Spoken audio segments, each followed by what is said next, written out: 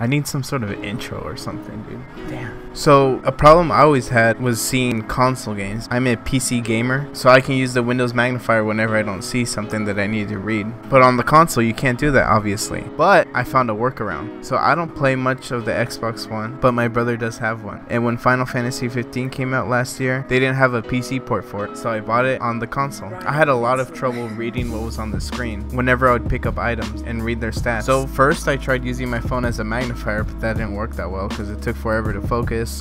It looked real bad. I don't have an electronic magnifier, so I thought of a solution. What if I use the Xbox One to the PC streaming and then use my magnifier on my computer to zoom in and out? So if you don't know, Microsoft offers a way to play your console on your PC. It streams the video coming out of your console onto your PC, almost like you're watching a live stream, but you could use an Xbox One controller, connect it to your PC, and then use that to game on your Xbox One. And it works really well, actually. You'd think there'd be a lot of lag, but no, it works pretty well. So all you're gonna need is the Xbox One, a computer with Windows 10. It doesn't even have to be a powerful computer because your Xbox One is just streaming to your PC. So any Windows 10 computer and a wired or wireless controller that could connect to your PC. Or you can also just use your Xbox One controller, but since my brother's Xbox One is in another room, it'd be best just to connect a wired controller to my computer, which is what I do normally, but I couldn't find mine today, so had to use the wireless one.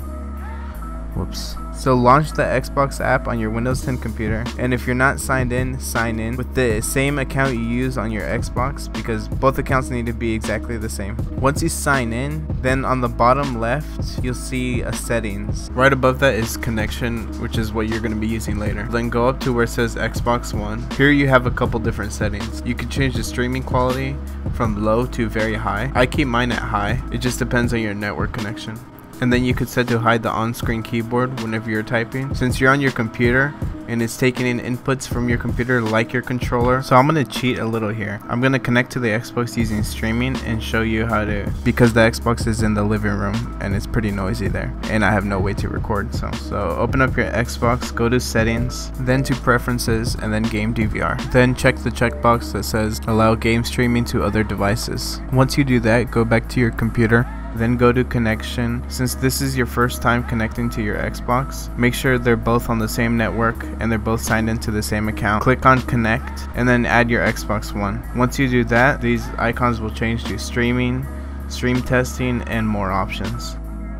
So when you click on stream, it should load up and you should be streaming to your Xbox. A little window pops up for me telling me I don't have a controller connected. Like I said earlier, I couldn't find it, but I am using the controller that's synced directly to the console. See, now that I'm connected, I could zoom in and out just like any old program. Up here you can stop streaming and you can change the quality of the stream. Now that I'm connected, I'm gonna launch a game. I was gonna launch Final Fantasy because that's a game I can actually play, unlike a first-person shooter, but since I don't have it installed, I'll use Titanfall 2 instead. This is to show how well streaming works for gaming and also how awesome it is to zoom in and out.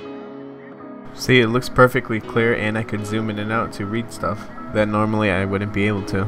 This worked really well for games like Final Fantasy where there's a lot of different items that you have to use, that you have to read stats on. I can see this working really well for that kind of stuff. Just quickly zooming in and reading something and then you can zoom back out.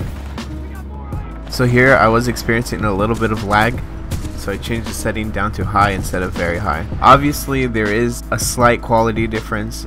It's 100% better to just use the display that's directly connected to your Xbox. Honestly, what difference does it make? You're blind as hell, let's be honest. Played a lot of Final Fantasy like this. I think I put in around 50 hours like this, so it worked perfectly fine once you get your settings right. I really hate using the controller. I'm a keyboard and mouse type of person, so this was really weird for me. Plus, I'm pretty bad at first-person shooters, so bear with me. But yeah, it looks pretty good. Hopefully this helps you so you can play games if you're a console gamer and you have a Windows 10 computer. You could use anything, a Surface tablet, a really crappy Windows 10 computer, as long as it has Windows 10. Alright, I'll see you in the next video. Thanks for watching.